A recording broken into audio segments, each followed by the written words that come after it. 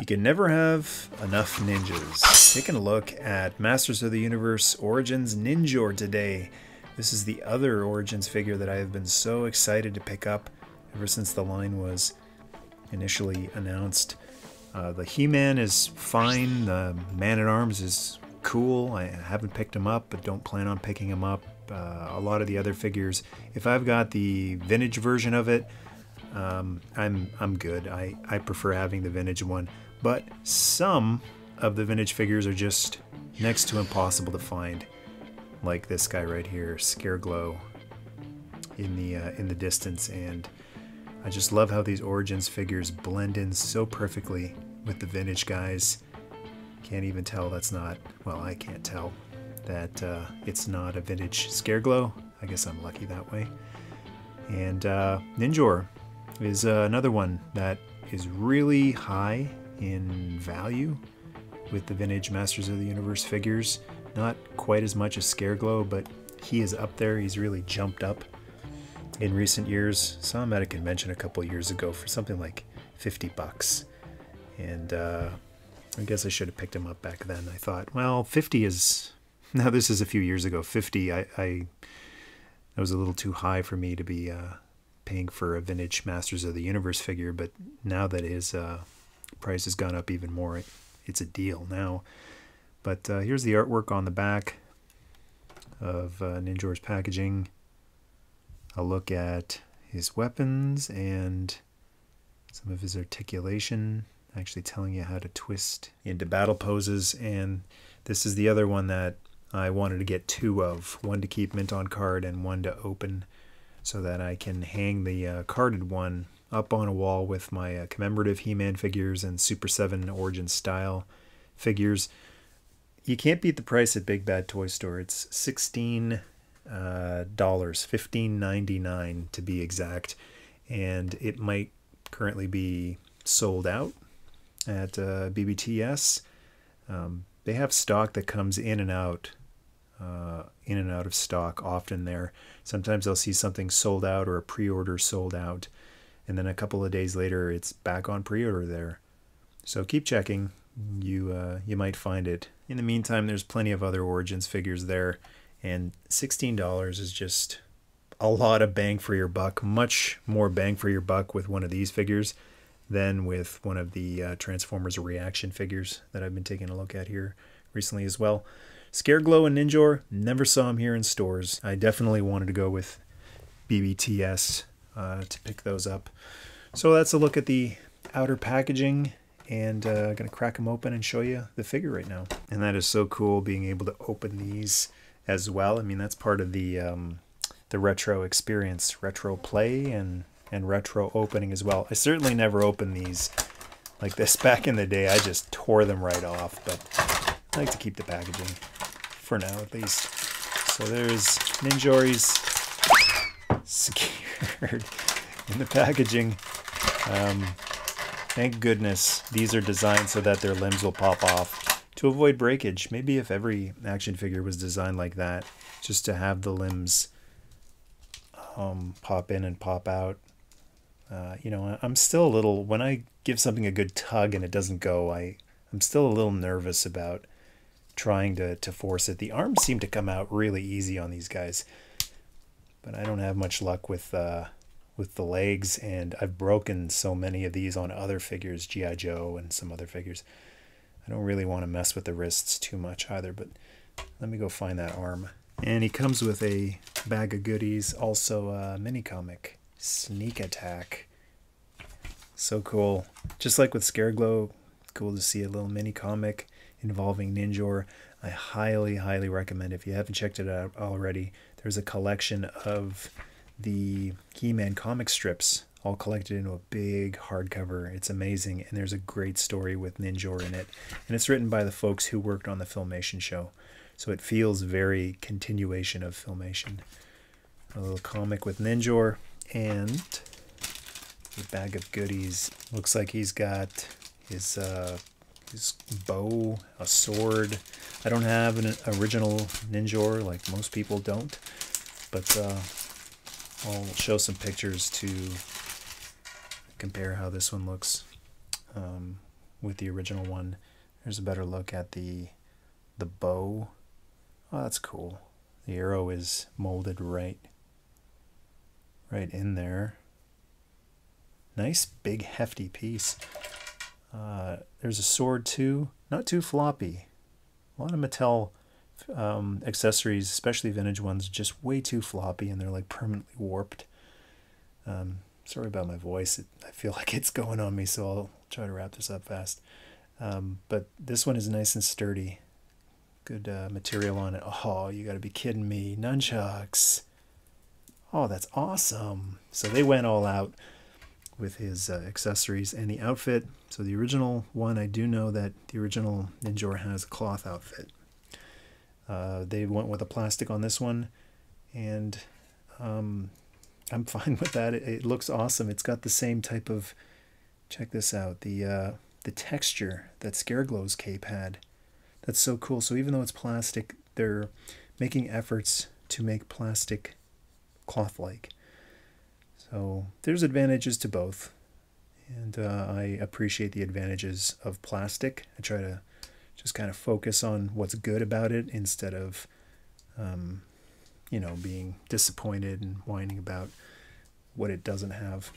So on the back here, he does have a sheath for his sword, and that's always nice when a figure can store weapons that they're not using.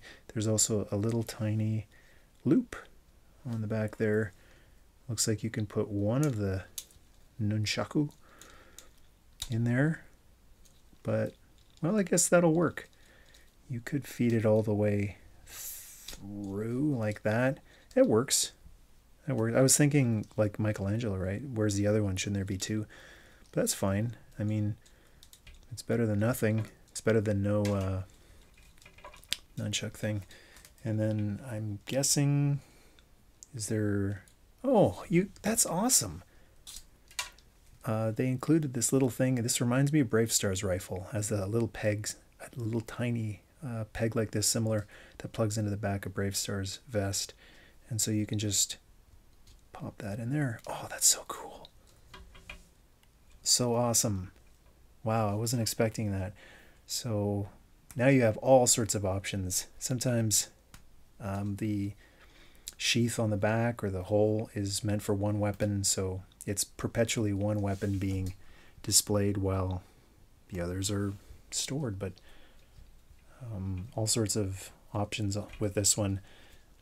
Same problem with all Origins figures, especially worse with figures that have like vests or armor like this that reduces their range even more. And this does look like it's removable.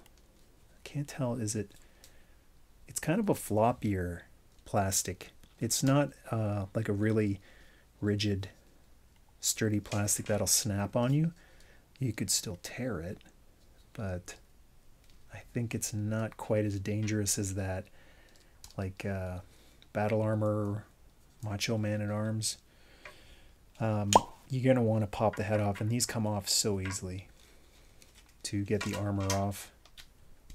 Man, that's a cool look too. This is such a cool figure. I just wanted to jump right into the like the accessories and the articulation and stuff, and I'm kind of you know, glossing over how awesome this figure looks. He's like any other Origins figure. He's reusing a lot of parts from a lot of figures. Those are Skeletor feet down there, and standard He-Man or Skeletor waist, chest, and everything, but just all in black with the dark red. The head is great, the masked head.